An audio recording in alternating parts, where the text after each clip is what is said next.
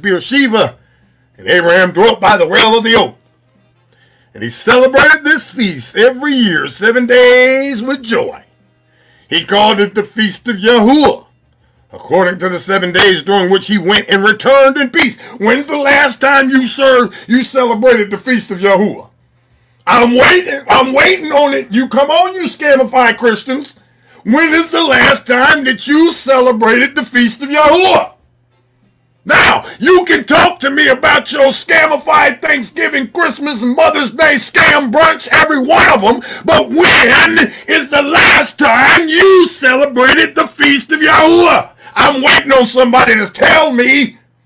If you can't tell me when you served that, then don't you give me your pagan scam and call me the wrong person. And according has it been ordained and written on the heavenly tablets regarding Israel and his seed, that they should observe this feast 7 days with the joy of feast. Tell me which one of y'all doing it.